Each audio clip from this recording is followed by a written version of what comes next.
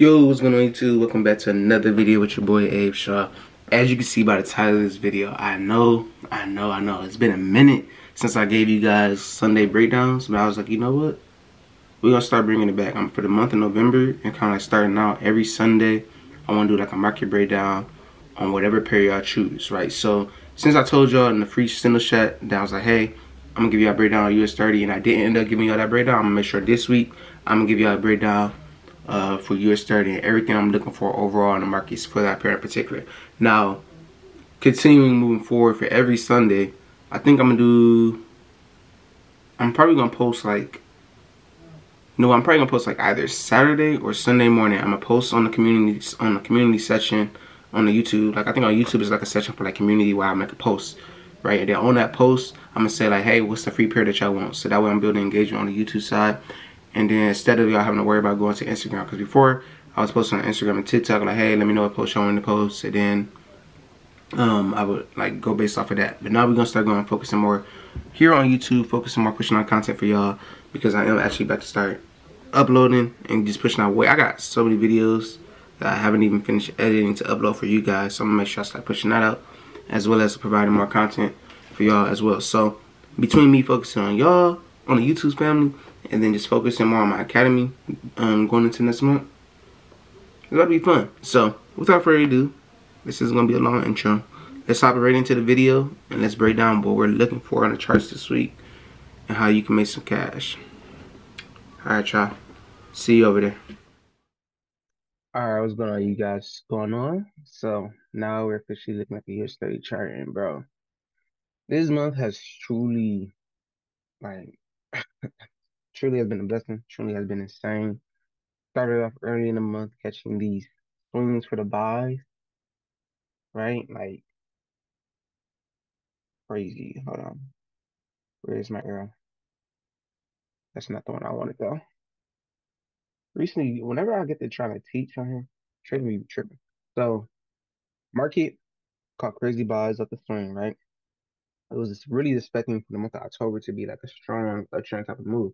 Because if we talk about how the market moves in quarters, if we go back to how it moved last October, the market was in a downtrend. Then the month of October, it took off a crazy buys.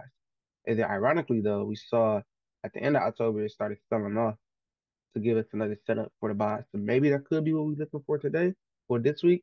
But then I want to go back another month, right? Let's go back another year, back in 2021, same thing. Around October, the market was at a major support level, double bottom, and then it took off for long-term buys for like the rest of the year. So this is really the first year where we've seen, technically the history did repeat itself. It did take off for those buys, but usually we're used to seeing continuation for the buys, pullback, and then continuation to the upside. Now we're seeing the market took off for the buys, right? Took off for the buys, came back to a major 4-hour key like retest spot for my people that use the fibs. You know exactly what I'm talking about, right? We've been seeing like continuation of the doctrine. Now this could be like obviously everybody, if you're watching this, you're probably thinking like, what was the difference between like these past couple of years versus now? Government shutdowns, wars is going on, um different basically like actually specifically really just the government shutdowns and just the wars in general. Those two alone is making the market go crazy because it's like, bro, the economy, like the government has no idea what's going on. They keep putting these different laws in place to like they basically trying to put a band-aid on a big wound right now until they figure out the issue, right? Between that, we got people that's getting removed from the house again, new people sworn in. All these different variables is playing a factor into what's happening into the markets right now. While we're constantly seeing, for some reason, this market is overall, I would say, in a downtrend. Now, excuse me, luckily for us, we're in the market, we're in the industry where we can trade both ways. So even though overall it has been in the downtrend, it has been a lot of opportunity to catch buys, to catch sales, catching 2,000 pips, 1,200 pips every single time the market decided to go sideways in the market and consolidate. And that's essentially what we saw last week on the charts. Last week was really, I was talking to my people in the center chat, like, look, last week was really just a big old consolidation week on the charts, right? Like it wasn't really moving for real. Like if we talk about where the market was at on Monday, look, it was at the bottom of support. So what did we already do? We already knew to take buys off at that position. It came back. We found out where our resistance level was at. Cool. Once it came back inside the zone, like back around this area, we knew it was time to sell.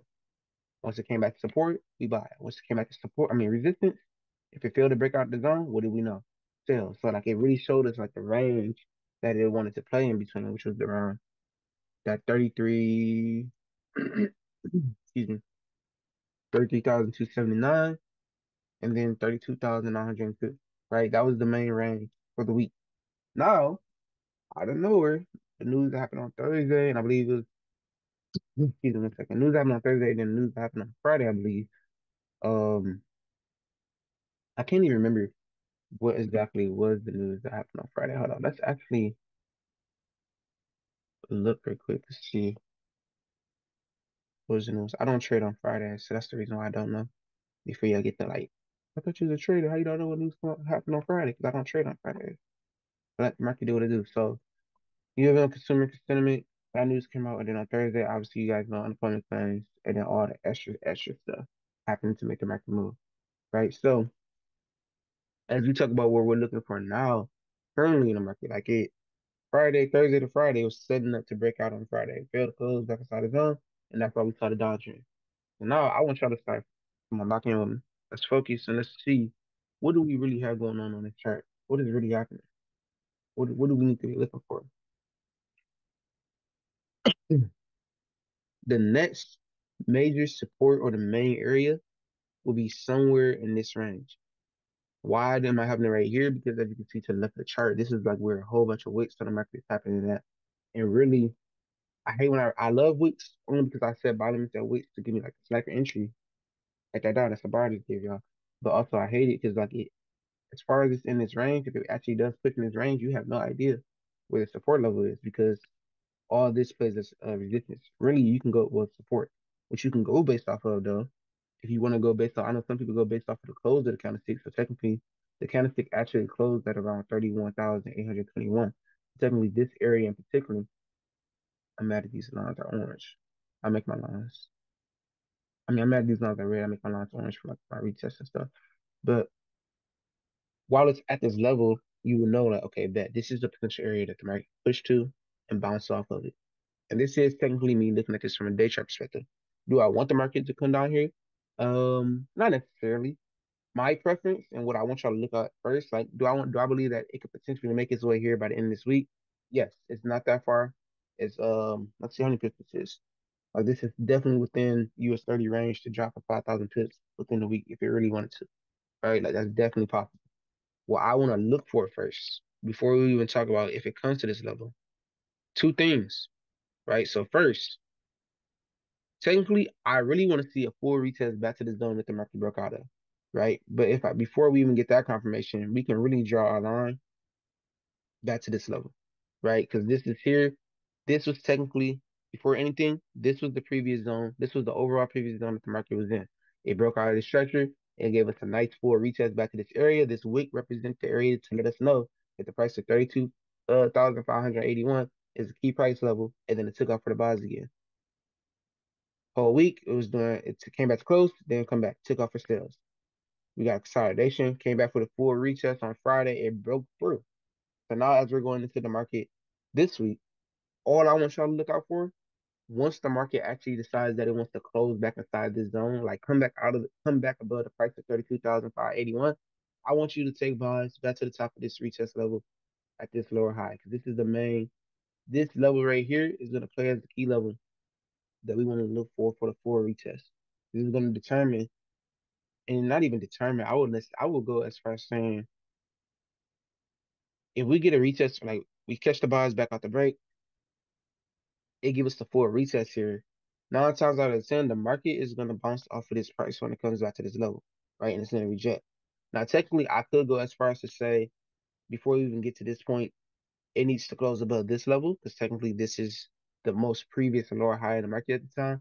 But I'm thinking about the bigger picture and the main overall lower high that started the overall downtrend most recently, and that would be this area around 33,267. Now, see, it's one thing to give you like kind of like break down my analysis, but it's another thing. I'm gonna actually give you a trade that I'm gonna actually give my ceiling shot people. So once the market come outside of this zone, you can look to take buys around 32,655, right?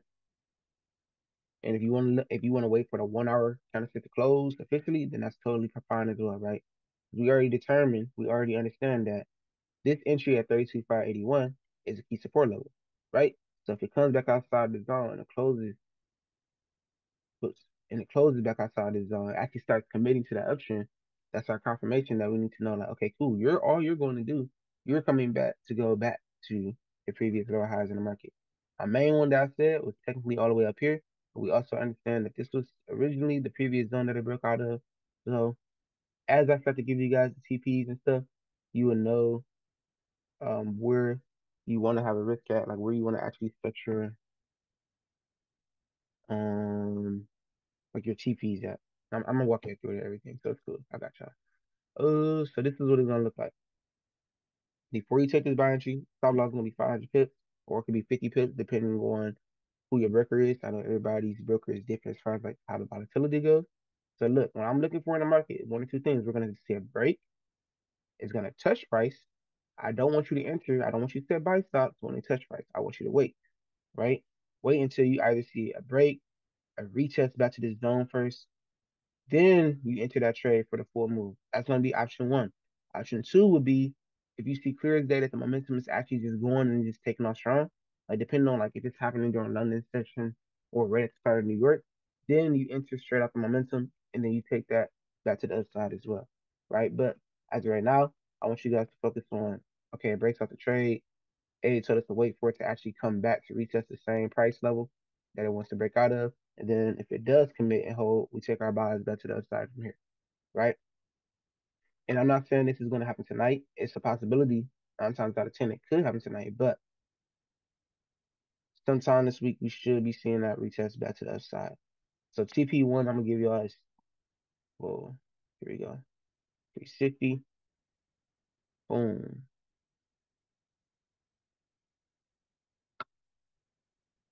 TP1,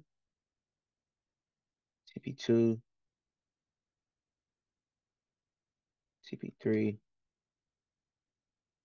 TP4. 1200 pip move. Boom. And this really technically takes you to the main lower high anyway before we even get to this one. That's crazy. So anything else I'm giving y'all is really extras, but it's cool because that's all you need. We love a good 1200 pips. 1200, and then anything else after this is extra TPs that you can, if you want to hold it, if you clearly see the market is still going, cool. I'm letting y'all know right here, this orange line represents the retest line. So if it comes to this price and starts rejecting, it doesn't necessarily mean that the market isn't going to continue to go for the buys, right? Obviously, we know the market loves to have pullbacks in the market, and you got to understand when is the time that the market decides to have its pullback and understand why that the market is having a pullback. If you can't understand the why behind why the market is having a pullback, that's some homework that I'm gonna give y'all and leave y'all with to like understand like research and understand according to that. Right. So if you decide to hold a trade, right? So let's say the market does take off for buys. Boom. It smashed all of our TPs for 1200 pips and it starts to reject. Now you understand like cool. One, you're move your stop loss and profits so that way now you're not risking nothing on the trade. All you're risking is your profits. And then two, now you understand that cool. If the market comes back below, I would say like you can move your stop loss to TP2, right? Because if it rejects, it's really gonna come back to retest somewhere in this level before taking off again. Or it's gonna be one of those cases where is this at? It's gonna be one of those cases where a place where you thought it was a retest actually turned out to be a main move. You can actually look for sales right here, right? So I'm only gonna give y'all one setup for right now to ease this back in. Boom. Let me actually save this for my documentation for later. So this is gonna be like the first setup I'm gonna give y'all for the buys, and then technically, if we get that full retest, you can take sales at the 33,267. And I'm gonna let you decide where you want to set your TP2. But I teach my students always set it to the nearest support level, right? Where's the nearest? And I'm not talking about the main support level that you wanted to go to. I'm talking about the nearest support level, so that way you're not worrying about drawdown, like you're making money and you're catching the TP. But all right, y'all, that is officially the end of this breakdown. I hope you guys enjoyed it. Feel free to leave a comment down below in the comment section. Let me know if you guys have any questions. I'll make sure to get back to them as quickly and as swiftly as possible. So until next time, your boy is out.